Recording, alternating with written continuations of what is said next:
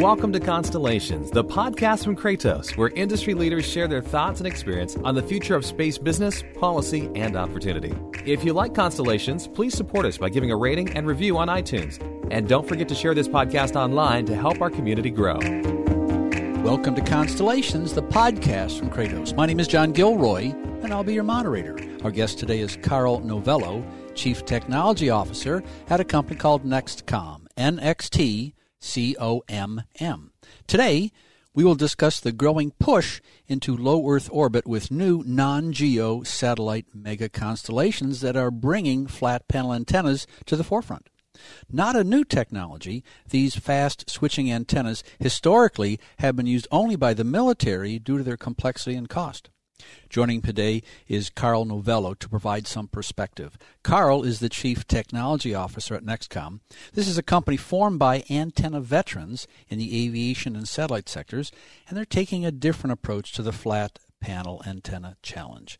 Well, Carl, you all ready to rock and roll? Yes, sir. Great.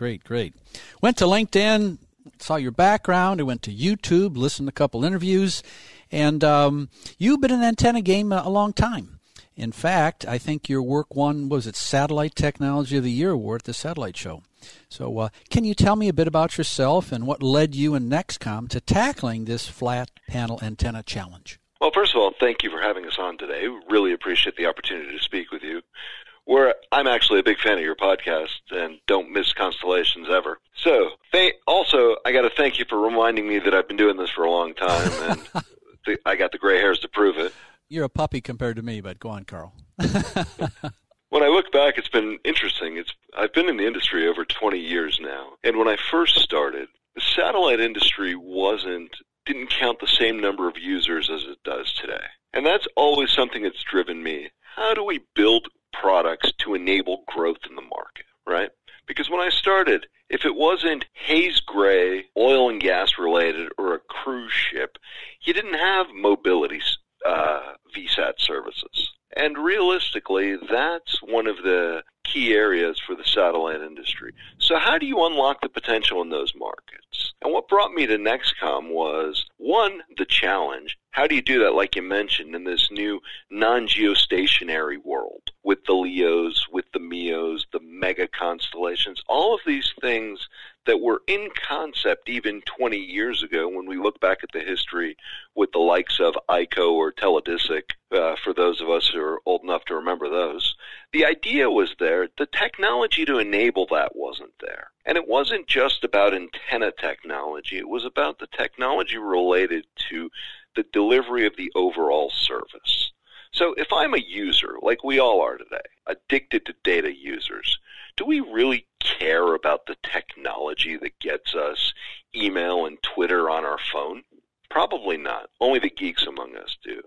When you wear your user hat, you just want it to work. That's part of the challenge that appealed to me coming to NXTCOMM. How do we build products to enable the connectivity that we've been talking about for 20 years in a market environment that now needs it and requires it? Yeah, that sounds interesting. I'm trying to put this in perspective. So you kind of grew up in a stationary world. Everything's changing, and you're responding to that change with new technology. Is that a pretty good summary?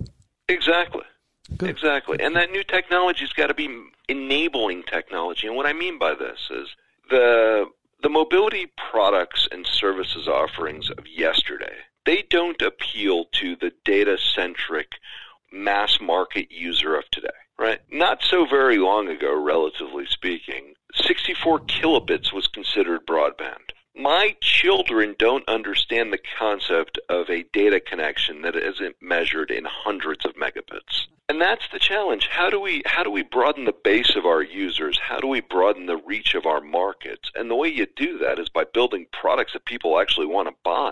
And again, I'm using product as that which you pay for, not necessarily the box or the hardware, but the overall delivered solution. You know, Carl, I'm just thinking about electronically steerable antennas, and a lot of companies put money, time, throwing smart people at this problem. So maybe you can give us some of the challenges you have in this whole area. Well, when you think of challenges, it's probably useful to break them out into the three buckets. There's the technology challenges, because this stuff is really, really hard, and if it wasn't, you wouldn't have to devote copious amounts of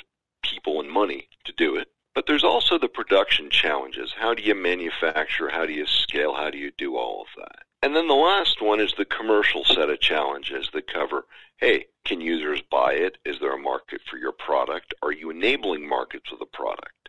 And oftentimes, as a techie, we like to start with the technical challenges. But that's kind of the wrong way around. We really need to understand the problems we're trying to solve, and that starts with the market. So when you look at the market and the commercial challenges, when you're trying to scale, it's all about delivered performance and price. And when we look at the potential of the mega-constellations, for example, and all this work going on in the non-geostationary space, we see that in order to recoup the investment or monetize the potential of this, you need to get into user counts that are in the millions, if not tens of millions, right? And that's a space that the satellite market has only ever played with before in the TV broadcast. So start with a market, you have a set of challenges. How do you build to a price point that's got a 0 or 2 after it instead of a few zeros after it? And that's the framework that needs to guide you through the technical challenges. I mean, just to highlight a few of the technical challenges. Hey, stuff is expensive. RF components of any sort, whether we're talking about a parabolic antenna with waveguide or whether we're talking about the newest, latest, and greatest research and development technology that's trying to find a fit in the satellite space, that's expensive. So how do you build something that scales down to unlock the volumes and the potential? That's one. The other stuff is the technology challenges of putting it all together. Oftentimes we find ourselves in the satellite industry having to invent ways to solve a problem. And the old saw about invention can't be scheduled, well, invention also can't be budgeted very well. Then when you take those into consideration, you're looking at how do I build this stuff? And that's been a challenge for us in the satellite space as well. I'm involved in the world of software, and that word scale is just tossed out there. Well, we'll fire up some VMware and bang, off we go and scale up, zip, zip, zip. But when it comes to physically hands-on products, this whole idea of scaling, I think you touched on it. It's not as easy as, another instance on S3 or something, is it? Oh, exactly. And that's one of the things that really hurts us. Great strides in software, and you talk about one of my favorite trends, and that of virtualization and everything going into the cloud. The beauty of software is that is a bit build it to support certain number of connections or users, and then just fire up a few more virtual machines in the cloud. We have hands-on and boxes and hardware and all that other things that make it messy. Carl, thousands of people from all over the world have listened to this podcast. Go to Google and type in Constellations Podcast, get to our show notes page. Here you can get transcripts for all 94 interviews. Also, you can sign up for free email notifications for future podcasts.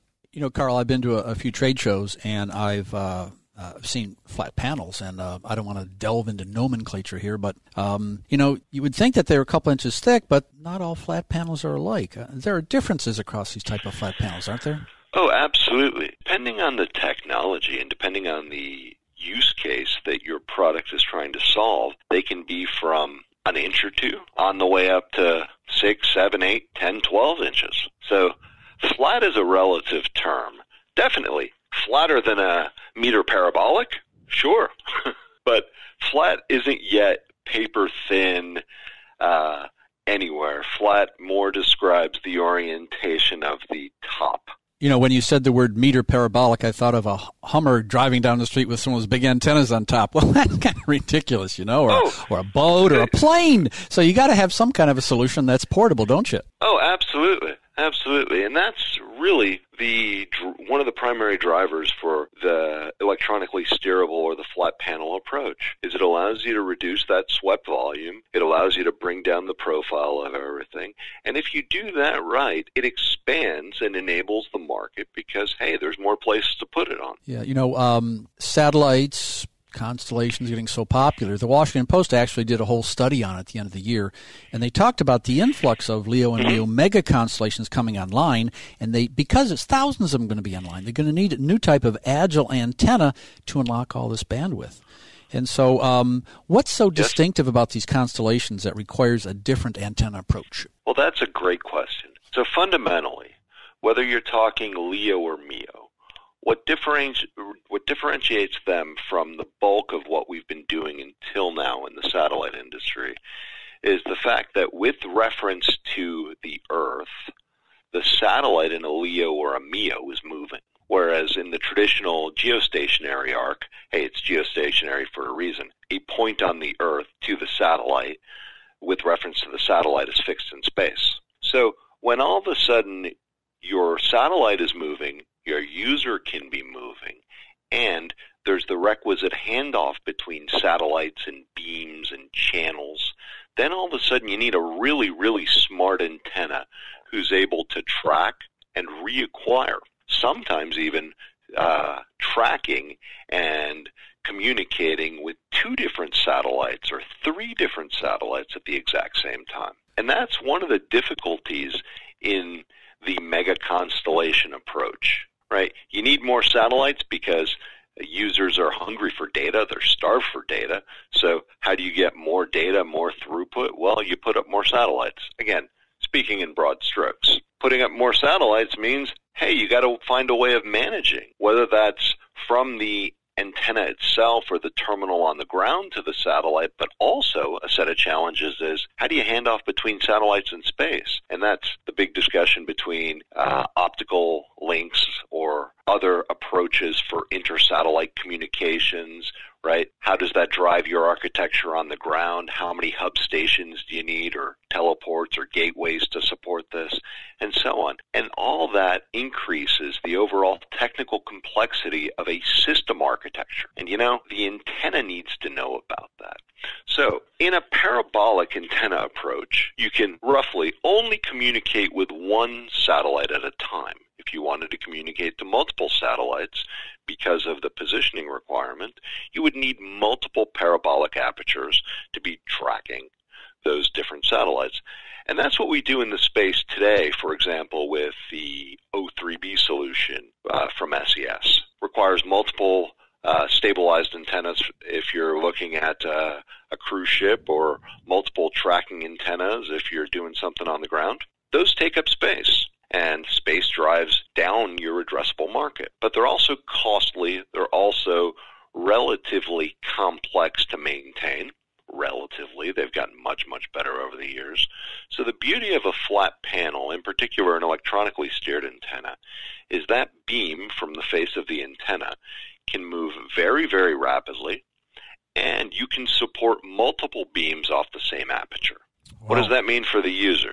That means the user takes it, makes sure it has an unobstructed view to the sky, and he doesn't worry about all the rest of that geek speak I just spewed. Yeah, that's amazing. Earlier in the discussion, you talked about instead of focusing on technology, focusing on solving the problem.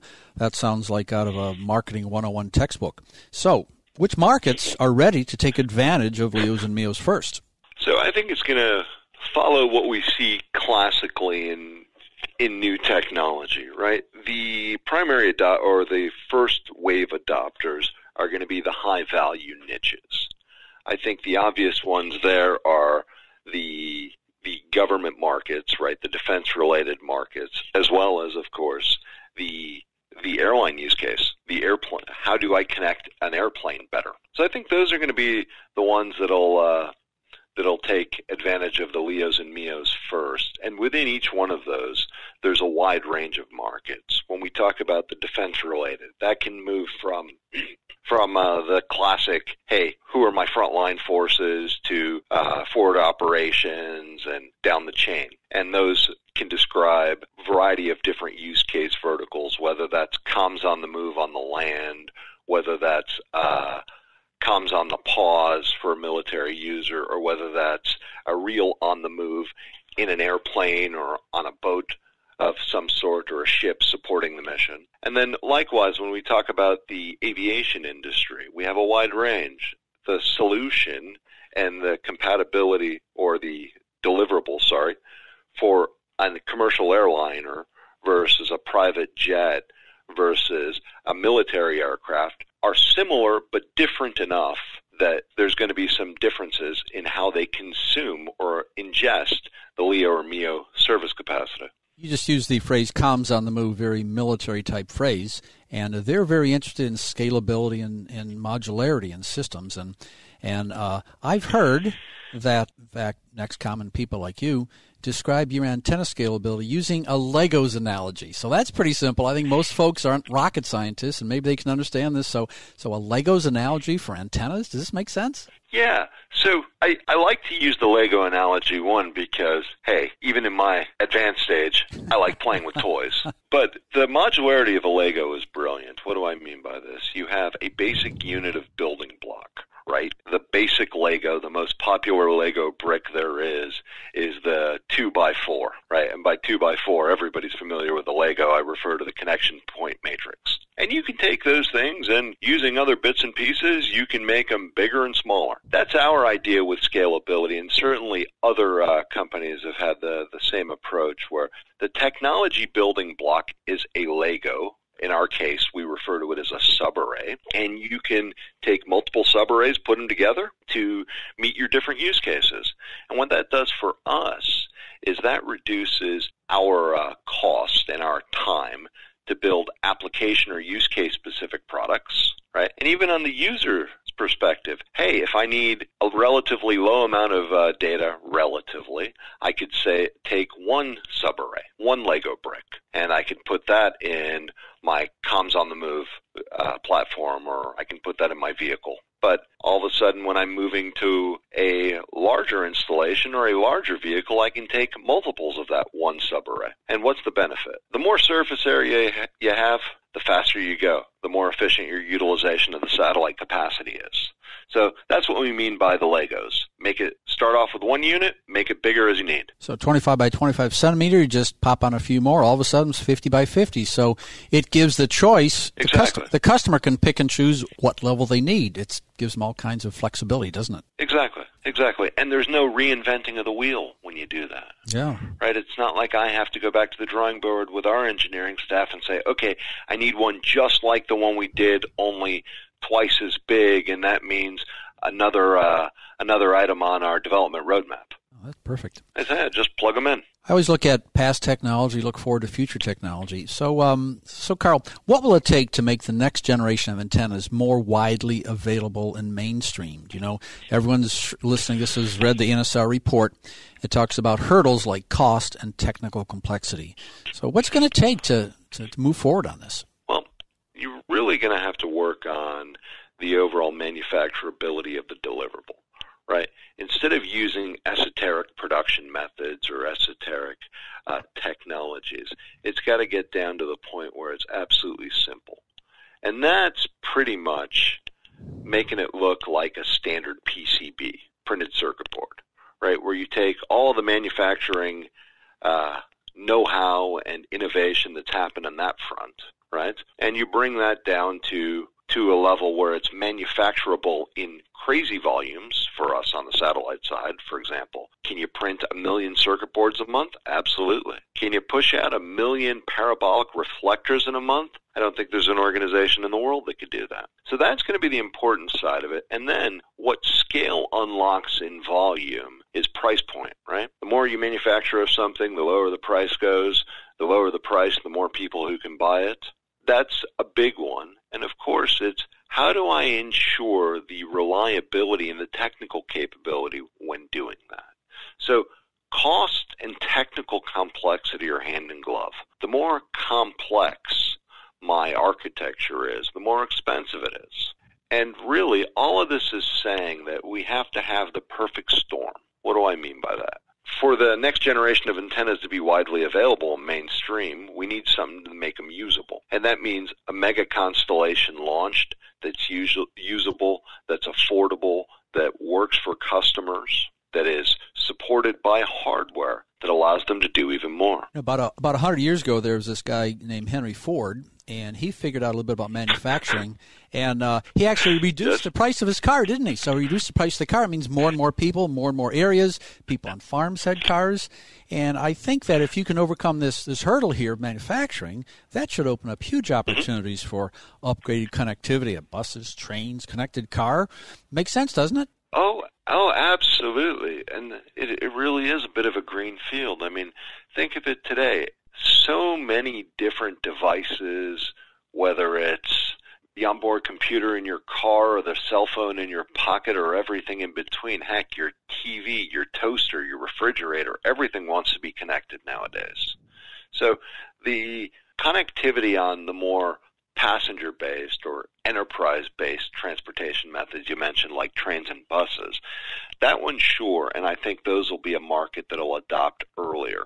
And then the holy grail of this in terms of the volume market is connecting anything with four wheels, right? The consumer car level. But in order to get there, I think we'll progress from, like I said, the more enterprise uses, buses, trains, freight, as in maybe even trucking or high-value cargo. And then as things progress and scale in that market, we'll move down towards the connected car, first on an industrial level, and then moving towards consumer entertainment. And that's exciting because that's millions and millions. That makes us important and relevant as an industry to consumers. And from there, what's after? After you connect the car, it's not a stretch to connect the house, right? When it comes to connection, I think what our audience is interested in here is ground connectivity. And so from your perspective, where do you see the market headed for ground connectivity in the next few years? Well, I think that one's an interesting one. Where it makes sense for satellite, I think satellite has a fantastic opportunity. There's going to be an inflection point, and that's one of the big potentials for all of these mega constellations, where it'll be more cost-effective to put the infrastructure in space to support users on the ground in more terrestrial and fixed settings, right, than it is to trench or run fiber optic cable. And that's going to be very, very interesting, because then you have even another order of magnitude, maybe even two larger in addressable market. And I think that's what it takes to start seeing some payback, if you will, on the mega constellations. You need to have the user volumes that make it more akin to a terrestrial telco market than what we've been looking at in the past as a satellite-based market. Wow, Carl, you gave us some good fodder to think about innovation in the world of antennas. And when I think of innovation, I think of this guy, Clayton Christensen, and he has famously created the phrase disruptive innovation. From listening to this conversation, it looks like you folks have read his book and applied it to the antenna business. I'd like to thank our guest, Carl Novello, Chief Technology Officer at NXTCOMM.